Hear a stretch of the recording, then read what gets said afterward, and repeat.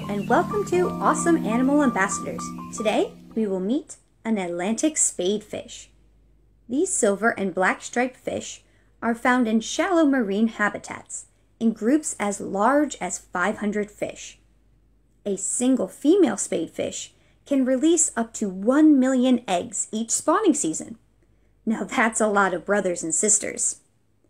When they are juveniles, they are darkly colored and tend to swim at an angle in an attempt to camouflage themselves as a drifting leaf to avoid predators.